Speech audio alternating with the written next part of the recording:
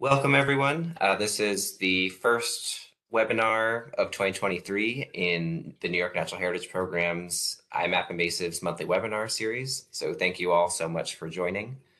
Today, our topic is getting the most out of iMap data using the iMap report tool to create species lists and data snapshots.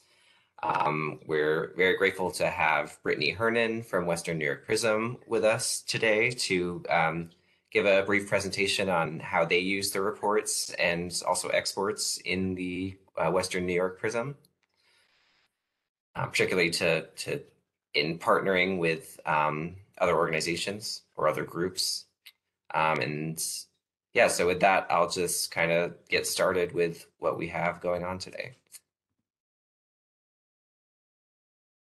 So this is kind of how we're laying out the webinar for today. So I'm going to give a brief introduction to what reports are, and then we'll hear from Brittany.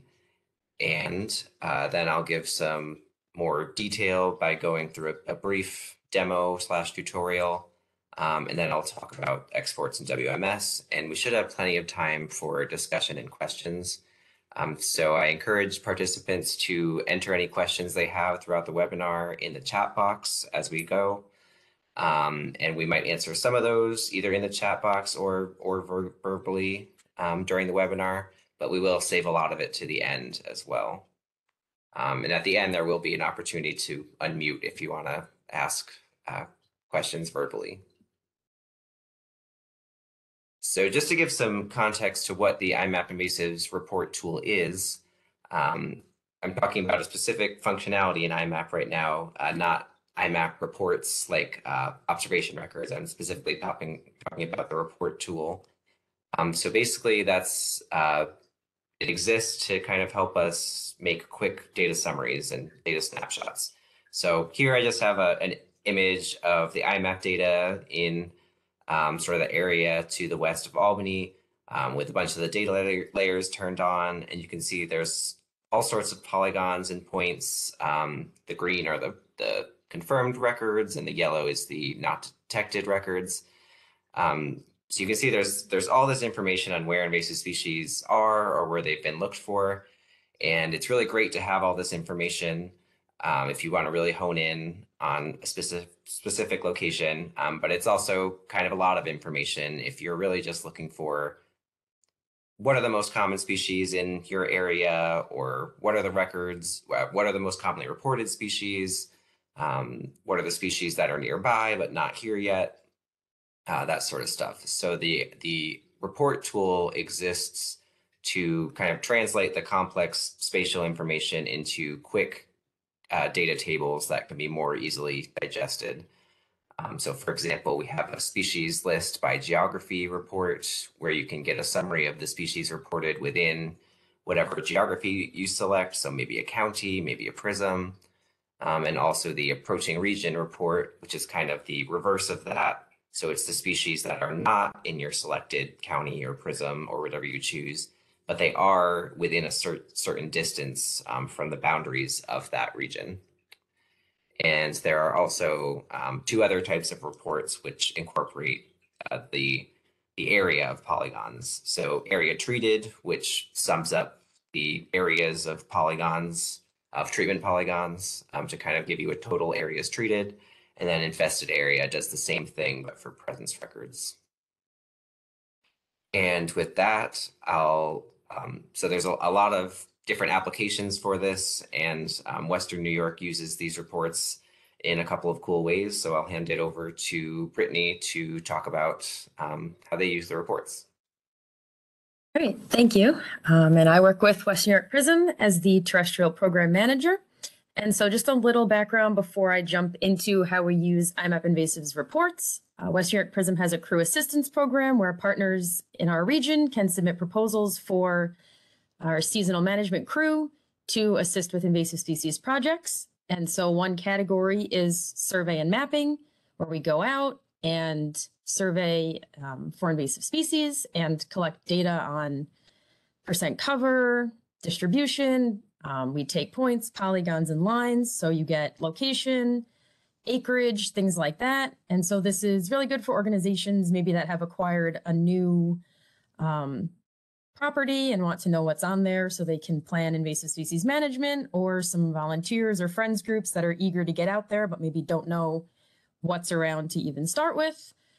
And so each time we do one of these invasive species surveys for our partners, we give each one a unique project in iMap Invasives, and this is to help organize data for our partners and for future removal work. And then after the surveys are complete, we create a summary of the work that we provide to our partners. And so I use the report function in iMap Invasives to get information for these partner summaries.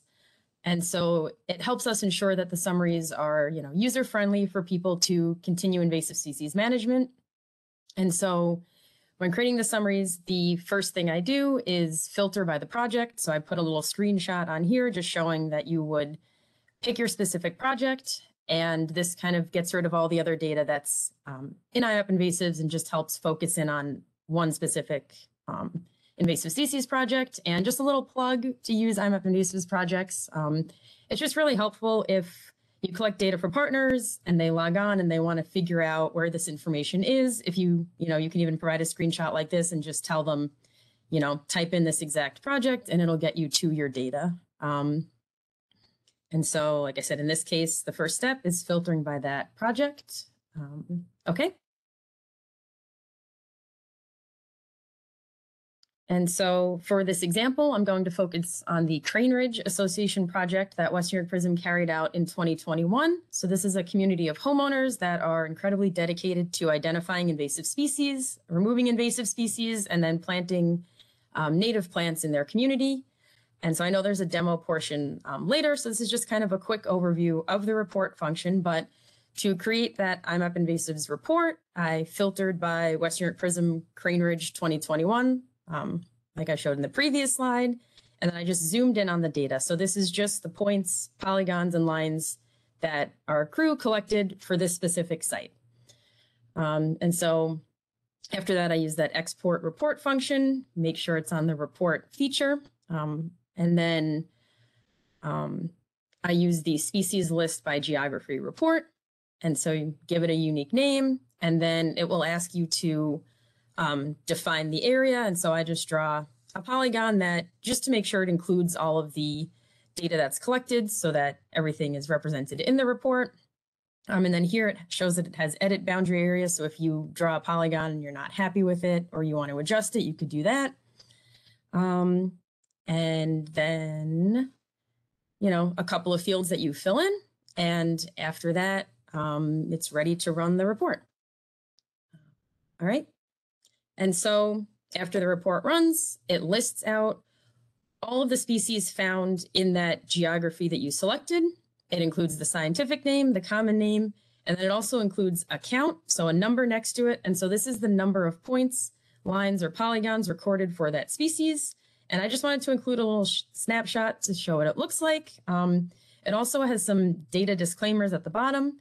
When I include this iMap Invasives report in our summary for partners, I include everything. So the entire list of the species, and I also like to include the data disclaimers just in case the partners never go back and log on to iMap Invasives, they kind of get everything that I saw when I ran the report. All right. And so this is a screenshot of the full iMap Invasives species list from the iMap Invasives report that we provided to the Crane Ridge Association after the project was complete. And so our seasonal staff members also use this survey data to help put forth some management suggestions for our partners. And then this list really helps me kind of go through and edit and finalize those recommendations. So for instance, anytime there's a 1 or a 2 under that confirmed count, that kind of alerts me that I should be looking into these points, lines, or polygons, because if a species is only found in one spot, it's probably a high priority for management. So you can get rid of those few, plants that are found before they spread to a new area. So I do use this as a guideline. Just understanding that 1 could be, like for the knotweed, 1 15-acre polygon. And so then that may not be within management capacity. So I use this as a guide. Then I click on those actual observations that were made. But, if it's one spot with a few knotweed plants, we want to tell that partner this should be a priority for management before knotweed takes over the whole property. And this helps us determine best management practices and give recommendations to the partner. And so in that project summary, I include this entire report. I also let them know the project name, and I include a little description of how they could access and filter data in iMap invasives in case they want to go back and do this. So really for us, the reports help staff make management recommendations and just provide that quick, easy list to look at species found on a site. Okay. And then kind of the final step for those partner summaries is we export the iMap invasives data and create these maps for our partners. We're always trying to think of different ways to present and summarize the data. So maybe a list is helpful, maybe a map, maybe instructions on how to go on to iMap invasives and look at the data. We just want partners to have a bunch of options so they can choose what works best for them. So with this summary, they get, they now have that iMap invasives report, maps, and instructions on how to log into iMap invasives and continue to work with this data to plan for management. And the folks at Crane Ridge used this 2021 survey data to apply for the Career Assistance Program in 2022. And so we helped them treat invasive shrubs on site. And now they're actually using iMap invasives to look up where Hemlock woolly adelgid has been found, and they're getting folks to go out and survey for that. I'm actually working with them on Saturday to give them a Hemlock woolly adelgid training, and they're really eager to adopt, parks to go survey. So I think using these iMap invasives tools, such as reports, but then explaining them to partners can, really get others interested and start to use these tools on their own. All right. And so then just those take-home messages, the iMap invasives reports provide that quick and easy list of species, and then can help us begin to prioritize management, make recommendations for our partners. And the iMap invasives reports and other functions can be, provided and explained to partners, and hopefully increase iMap invasives use and help, our partners be able to access this data for management. And then just quickly, I'll point out that if you're in the West New York PRISM region, our Crew Assistance Program is open and accepting proposals, but only until this Friday, January 27th at 5 p.m. Yeah. Awesome. Thanks so much, Brittany. That was great. It's great to hear how you're using the reports in your PRISM. I did want to pause quickly. I don't think there's anything in the chat now, but if people have any questions, please enter those in. And we can look at those as they come in or at the end. But thank you so much, Brittany. And now I can move on to the next section where we'll go into a little bit more detail on how to do some of the things like what Brittany was doing. So I will give a tutorial in a second, but I did want to frame a few things first. So one is that there are 4 main different report types in iMap. So one is the species list by geography. So that's the one that Brittany was showing. And it's called that because one of the most basic ways to use it, or to give a really clear, simple to understand thing to partners, would be to just put on the presence layer and run the report for your geography, and then you'll have a really easy to digest list of the species that are in that geography and how many are reported. But there is also another way you can use the species list by geography tool, because you can turn on any of the other layers. So you can turn on not detected and treatment, and you can turn on iNaturalist data even. And so then it becomes more of a report of a summary of all the records entered. So it becomes kind of more than the simple species list and turns into like a data table that tells you all of the different records going in for your specific project or region or whatever you filtered on. So that's kind of I'd say the most commonly used report, and I think that's for good reason. I think it's really the most versatile report we have. And then we do have 3 more kind of more specific reports that are more useful for certain things. So we have the approaching region report. That creates a list of species not in your selected area, but within a buffer that you choose.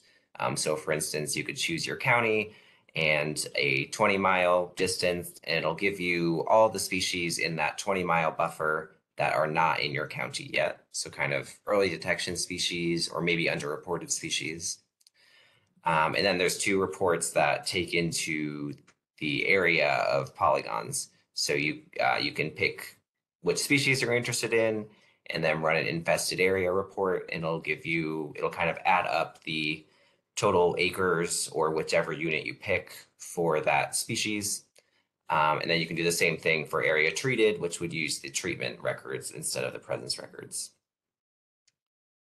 And I did just want to mention a couple tips and perhaps underutilized features. So for the species list by geography report, I just want to highlight again that it has that total number of records per species, like what Brittany was showing earlier. And I did also want to highlight that it works on other layers that you turned on. So depending on what you're using the report for, sometimes you just want that simple list of present species, but other times you might want a list of any record type that was reported to kind of get a summary. And then I also wanted to highlight the fact that the filter tool can be used in conjunction with a lot of the reports. So Brittany showed that with how she filtered on the project, and then she was able to report specifically on that project. So that's a super useful feature. For instance, you could filter on aquatic plants and run a report to get an aquatic plant list. You could filter on certain dates or certain projects or your organization to get a summary of like just your 2022 data or something like that. And I did also want to point out that as you use the report feature, please remember that there are these descriptions that kind of have more information and additional details for each of the individual reports. So now I'll switch over to the online interface and give a quick demonstration. So here I am logged into iMap. One of the examples I was going to do is I want to get a data summary for a volunteer project. I randomly selected the APIP forest pest volunteer. Oh, sorry. I need to just switch my sharing. I'll just stop and reshare.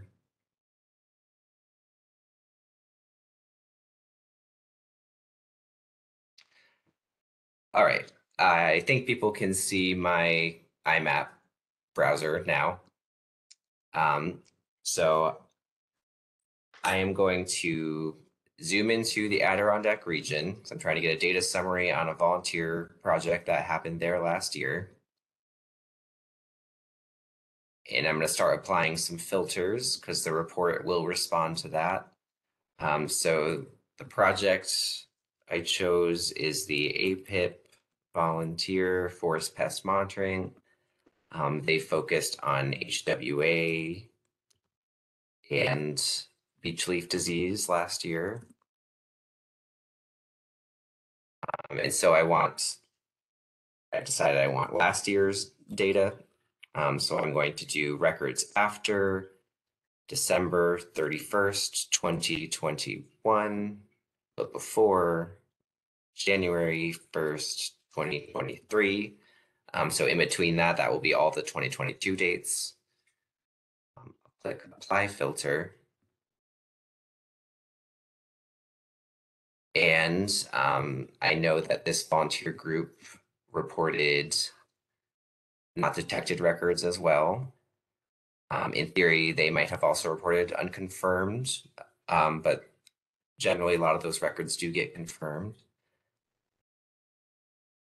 So that's kind of showing me the data. In theory, if I was doing something else, I could turn on the iNaturalist data or the treatment data, but I know that these are the relevant layers for this group, so I'll leave it at those. And so now I'll go into the report tool to kind of get a quick summary. So I click the export/report button at the top right.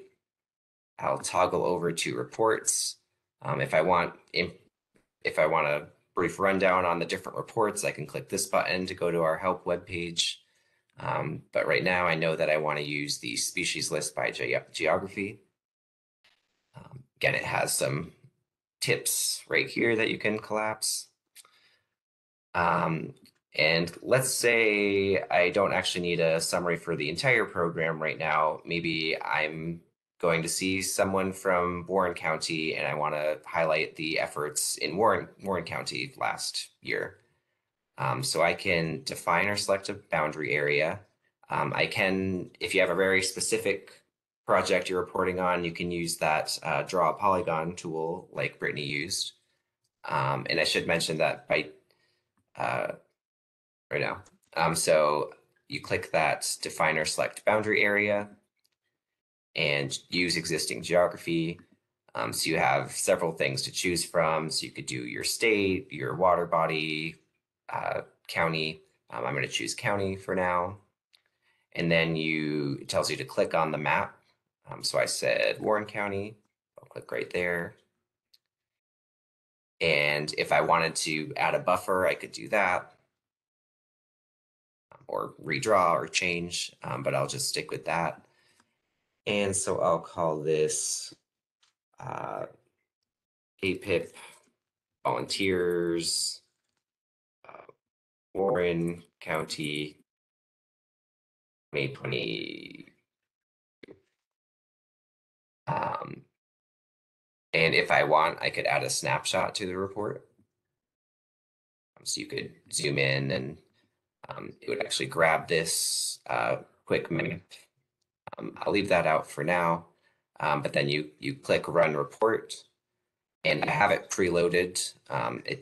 This report's pretty simple, so it would probably take a minute or so, but I'll just open it up here.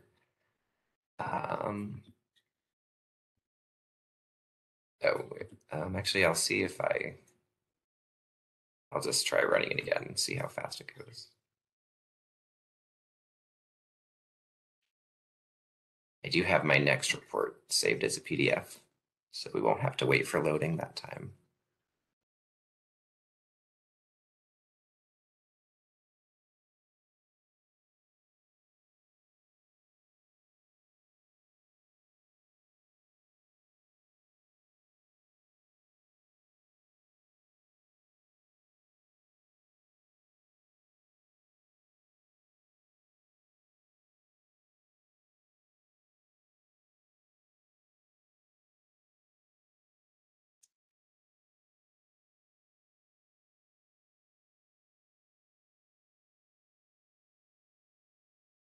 Okay, I'll just use this report that I already have, but I just hadn't filtered on HWA and beach leaf disease, so this will be a little bit different than what that report will generate.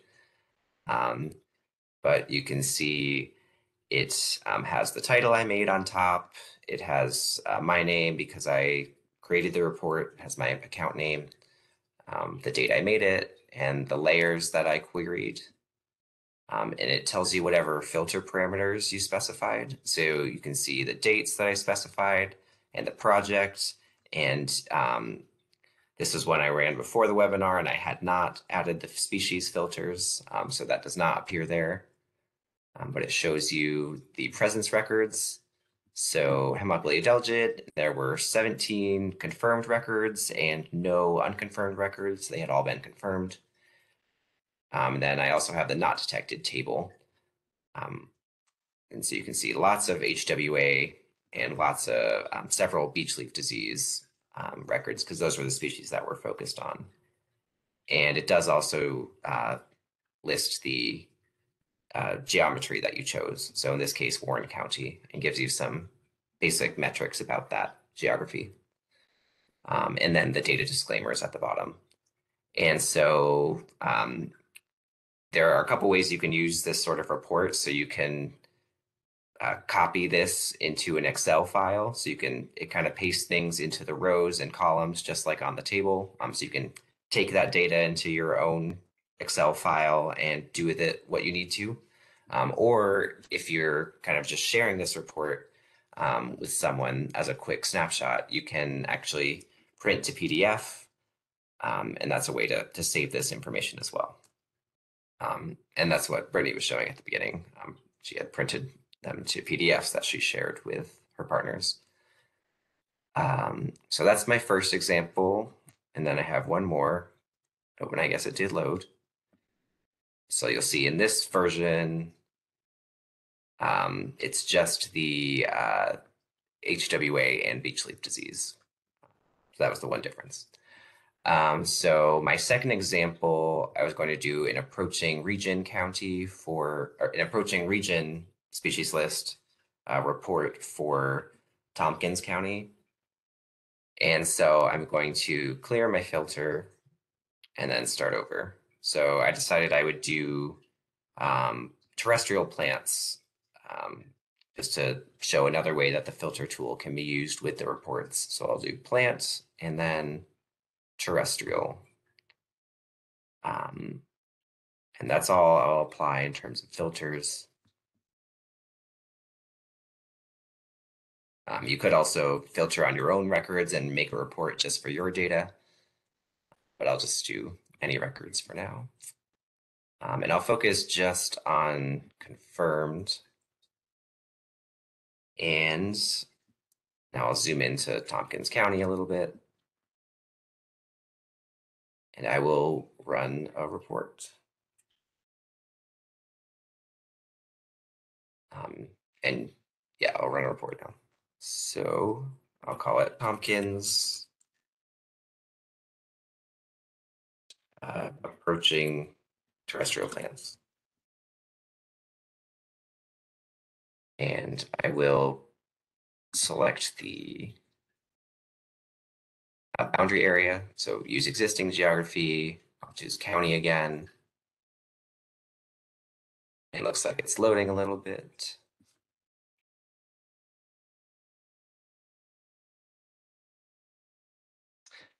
But you did just see this, so I'll just kind of glaze over this a little bit. The county map will show up. And then you just click the county you're looking for. So I'm looking for Tompkins County. And then you click the run report button. And so I saved this one as a PDF. And so, oh wait, I think I skipped over. So you have to switch to approaching region, and then you get to pick the search distance. So I think I picked 10 miles for my report. So you can see that here. It tells you that you filtered on species type and habitat type, terrestrial plant, and that I selected 10 miles. And then you see the list of the species. And so I chose a pretty small distance. So if you pick a wider buffer, you would get more species that are kind of on the horizon. So some of these might just be kind of common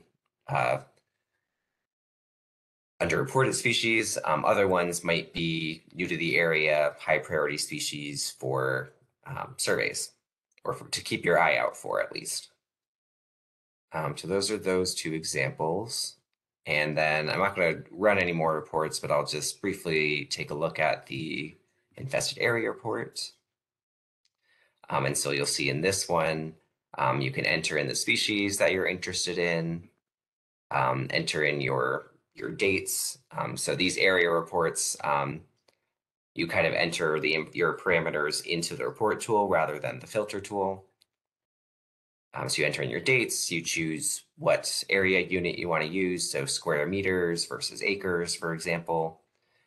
And then if you want to include points and lines, so those of course don't have any area associated, but if you have a lot of point and line data and you want that incorporated somehow, you can choose how to turn those into having an area value.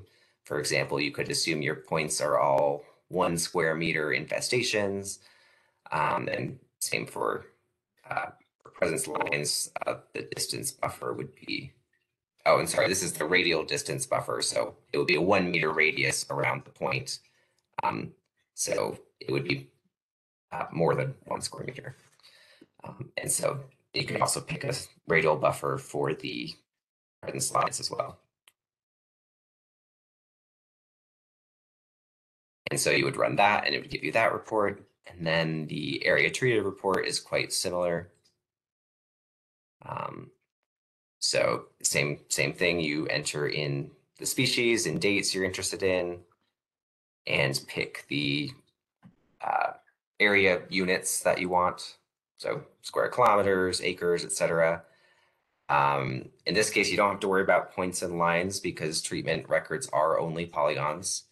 But you do have this option to decide how you want to deal with the overlap. So sometimes treatment records overlap each other, and you can decide if you want to double count those overlapping areas or if you kind of want to dissolve all of the polygons. And I think I'll leave my brief walkthrough at that and head back to my PowerPoint. I'll do a quick check. Are there any questions at this point?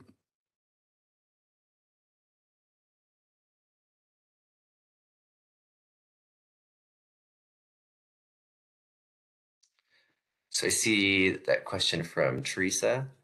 I don't think there's a way to filter on all state forests, but there is a conservation lands polygon. So you could run reports for like one state forest at a time. Yeah, I think that would be the closest thing to doing that. Um, and that is actually a good segue into the next section. So we kind of focused the first half an hour on the iMap reports, which are sort of quick options for simple data summaries and snapshots and quick looks at the data. But they can't do everything. So in some cases, you need a summary that goes beyond what a report can do. And so in that case, people often need to work with the data outside of iMap to get what they need. And so the two main options for that are exports and the web map services. And I'll briefly go through what those two options mean. So the web map services, those are for people in GIS platforms often. They're really great because it offers a live, always current view of the iMap data. You can essentially pull in live iMap data into your web map or your ArcGIS project that you have going on to kind of have the data in a place where you can look at it with other data sets and also do complicated analyses and stuff like that. It's really great for overlaying IMAP layers with data that's not in IMAP. It's also great for maps or analyses that need to be continually updated and repeated and rerun periodically. So if you use the IMAP web map services, it will automatically always be updated. You won't have to do repeated exports to add in new data. It'll just always be there. But one caveat is that it doesn't have the full IMAP list of fields. It has a restricted list of fields so that it loads well and is easier to work with. Exports are probably more commonly used. They're kind of one-time static snapshots of IMAP data. So if you need some fields that are not available in the web map service, that might be one reason to go to exports. Or if you're working with a very large amount of data in an advanced analysis, it might be easier to use the exports rather than having the web map services load, because it can be slow if it's a large amount of data, like if it's many species or a large area. Exports are also useful if you want a copy of the data to store permanently. And if you're using a GIS program before or 10.6 IMAP and you need anything besides the confirmed presence layers, at that point, exports will probably work better. And if it's a one-time static map or a one-time analysis that you're doing, the exports usually work just fine for that. So first, I'll give a little bit more info on the web map services.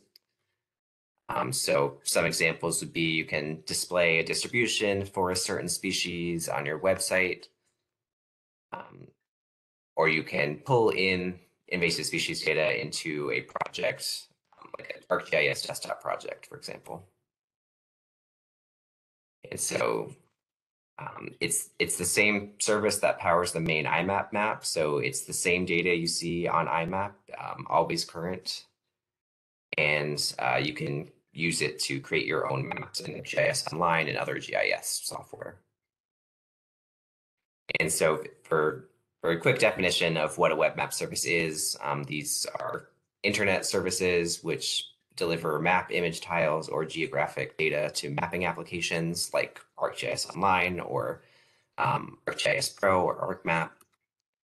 And then whatever application you're using, it makes a request for the data within a specific bounding box. So usually whatever your map view is. And so this kind of lays out what programs work with the iMap web map services. And so you can see ArcGIS Pro and ArcGIS Online. There's a lot of functionality there that you can take advantage of. The one limitation in ArcGIS Online would be you can't really perform intense spatial analyses like you can in desktop programs. And then one limitation in ArcGIS Pro is that you can't do the dashboards and story maps that you use ArcGIS Online for. And then for ArcMap, it's a little bit more limited, but you can still use the web map services, especially for the presence for the presence confirmed presence data. This is just a screenshot of what the fields are in each of the web app services. So for instance, if you just need like species and date and that sort of basic information, and there is also some more information, then the web app service would work for you. If you need some fields that are not on that list, then maybe you would need to go to the exports.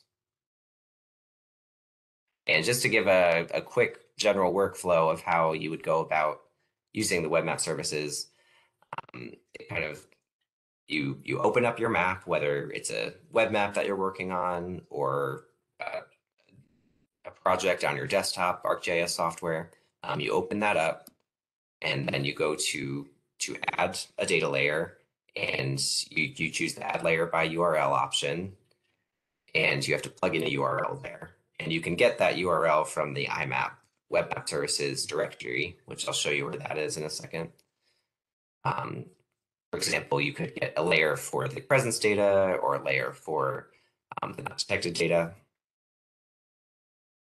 And then use filters in the case of ArcGIS Online or definition queries if you're in ArcGIS Pro or another desktop program to filter on the data you need. For instance, species ID equals 342. So if you're only interested in the records for a certain species or a certain date range, you can kind of apply those filters and then the data will load faster because it'll be a smaller amount of data. And then you can further customize. So for example, in iMap, presence records for all species are green, but you could adjust the symbology so that you have different colors for several different species that you're mapping. And that was just a really quick overview. All of the details on how to do those things are laid out in our help doc. So you can find that on our training page.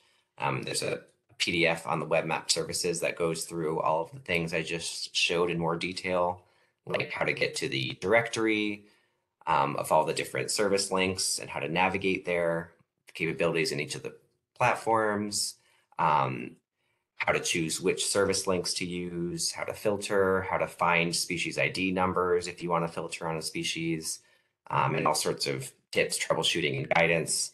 And you can also feel free to reach out to us if you need more guidance on that. And then, so I'll just go back to this slide real quick. So that was web map services, which is really useful for like repeated analyses and pulling in data to your GIS platform. But if you're doing more one-time data snapshots or you need some of those additional fields, then you would go to exports. So I'll give a quick one slider on the export tool. So I think this tool is probably more used than the web map services. Many of you are probably familiar with it. So it's in that same export/report button, just toggle to reports or toggle to exports. And so the first thing, you have an option to choose the export type. If you just want a quick table of the data, you can choose CSV to get a spreadsheet. And then there are two, and that will include like latitude and longitude. But if you want an actual spatial file to bring into your ArcGIS platform, or for instance, you need the polygons, then you'd want to use either the geodatabase or the shapefile.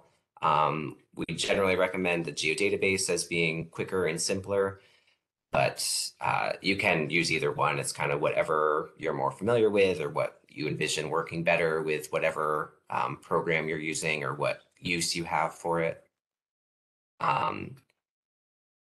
Just a reminder that the exports can also respond to the filters just like the reports. And so you'll see this use current filter toggle. And it's when you have no filters on, it's just defaulted to being grayed out, and it's toggled off because there's no filter to use. If you do put on a filter, it will default to on, and so it'll toggle to the right and be green. But you can toggle it off if you actually don't want it to be used. Just like with the reports, you can select a boundary area. So you can select just the data in your county or just your prism. But the default, it'll be toggled off and it will just export based on your extent. So whatever you can see on your map view, so on your rectangular browser window, whatever you can see in there is what's going to export by default, unless you choose a geography. Just another reminder that the exports respond to the layers on off, just like those reports do as well. So you can click this list here and it'll actually show you the list of layers that are being queried for your export. And is also more information, so help pages on the exports and the web map services. And then you click the export records button and that downloads your export. So it'll be a zip folder with files for each data layer. And one thing to be aware of is that the presence data does get split up into a separate file for each of the different layers. So there's the point, line, and polygon layer. All of the other, well, that would also happen for unconfirmed presences, but for not detected, searched area, and treatment, those are all polygons. So that would just be one layer. And there is a little note on here about exporting data. You'll only export data visible and permissible through your account. So that is a good reminder that there are a couple limitations to the exports. For instance, there's a 10,000 record limit. There's also some permissions at play. So for instance, for unconfirmed records, you can only export your own unconfirmed records or records within your unconfirmed records within an organization that you administer. And if those limits are a problem, then feel free to contact us and we can get you the data you need that way. And just another reminder that this is a static snapshot of the data at the moment that you export it. So once new data comes in, you would need to be updating your database, which is one reason to consider the iMap web map services. Okay, so that was my spiel. So I'll just quickly wrap up and then we can get to the discussion and questions. So my only wrap up is that we hope you tune in again next week. sorry, next month. So this month's webinar was a little bit technical. Next month's will be a little bit more big picture. So we'll have some user stories from people from 2022 about how they used iMap. So kind of similar to what Brittany presented at the beginning. We'll have more of that sort of presentation. And I did also want to mention that we have our HWA mapping challenge coming back for 2023. It was the first year last year. So if you want more information on that, go to nyimappinvasives.org/HWA. That starts on February 1st. And we're hoping we engage volunteers across the state on that. And with that, I thank you all so much for joining, and I will go into the discussion.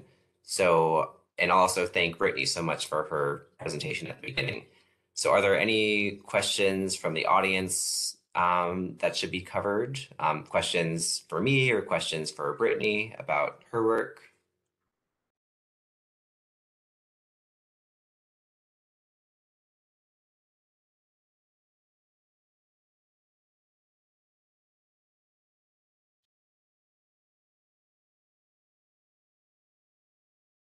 So I don't, oh, was someone about to talk? This is Jen. I was just going to talk about the question that Steve had in the chat, because sometimes like either the internet's running slow or iMap's running slow, and it seems like sometimes if you run a report, especially a really big one, like if it's a statewide, it can take a long time to load. And I have tried to like force it to quit within that tab, and it doesn't seem like that's possible. I find that you have to actually like close the tab if you truly want to like end your loading attempt to generate a report. But I have found that like if you just open a new tab, like sometimes I'll right click on in the menu to like load a new tab of the map, or like just to continue my work. If I eventually go back to that tab, report will be there. Sometimes it just takes a really long time if it's a complicated query, or if the interwebs tunnels are clogged up for the day.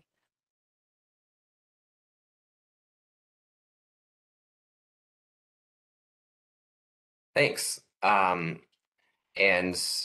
people feel free to keep typing in any questions that come up. I did also want to just kind of ask the audience if anyone would like to share.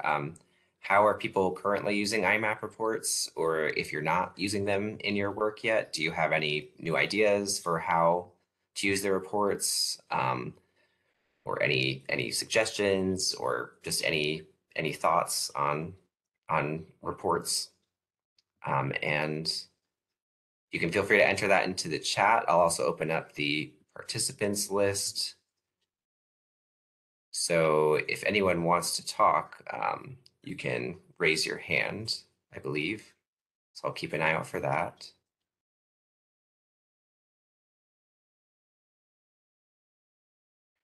So a comment from Teresa, thanks so much. Reporting current fines on state lands in her management area for incorporation into their upcoming unit management plan. So yeah, that's a great use of the report tool. Could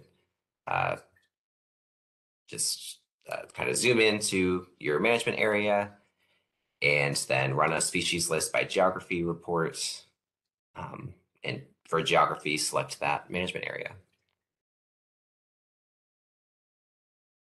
From Steve, I think they're helpful to see what invasives you know are there, but appear on the but appear on the approaching region list. Yeah, that's a great way to use it. If I'm going to a new county, sometimes I do a approaching region list for that county, and maybe I'll see something on there like one of the knotweed species, or bittersweet, or something that I think it's probably there. And then I can kind of keep my eye out for that and report it. Scrolling through the participant list, don't see any hands raised. I'll stop the recording now in case anyone doesn't want to be recorded. Mitch, I'll throw one out there just because I get a lot of questions from our confirmers network, and I see a lot of people on the list here that do a lot of confirming for us in IMAP. You know, they want to know like how many records have they confirmed, and so it's nice that you can utilize like the tools within the filter. So there is a filter for verified by, and you can put your own name in there, and then you could run, say, a species list by geography report. For like say New York State, and it'll give you a list of all the species and a count of all those species that you have actually done the confirming for. So it might be helpful for your own reporting and things like that. You can hang it on the wall and be proud of it. Yeah, great point. And so that's in the presence tab. And you would put your name and species verified by, and then run the report on that.